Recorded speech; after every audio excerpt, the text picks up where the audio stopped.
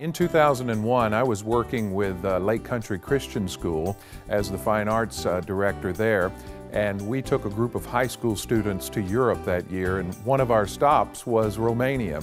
I remember on that first trip seeing children begging at the window as we were eating at McDonald's there in Romania. My heart was really touched and just felt like God was saying, this is where you need to minister. But it's been kind of an amazing journey because I continually went back year after year with Buckner Orphan Care as just a volunteer. The first thing I thought was, you know, we're not making just a drop in the ocean. I was really thinking, how in the world can I make any difference when there is so much need?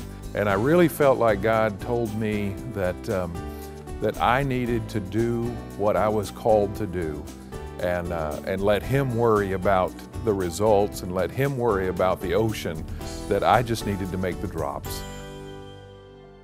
I kept thinking, oh, there's not anything that I can do. I don't sing on my own, I don't play an instrument, and I'm not a preacher, and that would be nice, but I just can't do it. And it was like God just said, you can do this, you can go and make it pretty. When you opened that door at the CDC, when we first saw it, all the paint was peeling off. It was nothing but white, so we made it pretty. So when you walk into that first area, then you're prepared and you feel happy, and found out that yes, we could read a Bible story and we could get there and just love on those kids. It was just amazing. Last year I came on a shoe ministry mission trip in which we were bringing shoes for the Children's Development Center and Zao Orphanage. Many of these gypsy kids are running around with shoes that don't have tops or bottoms, flip-flops if they're lucky, or even barefoot. The ground is just riddled with trash and glass and rocks, and it's just almost impossible to survive without a good pair of shoes. So Another Child Foundation collects shoes and brings them out here and gives them to these kids.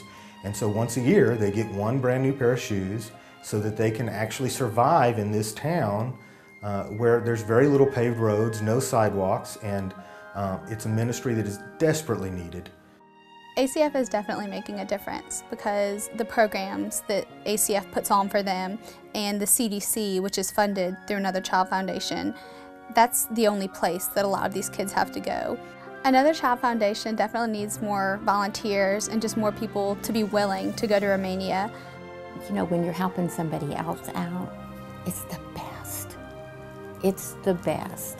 You don't have to have your degree in theology. You don't have to have your degree in music and piano. You can just be what God wants you to be. And it's amazing. So I would encourage anybody, just open your heart and say, God, I'm willing, and He'll show you what you can do.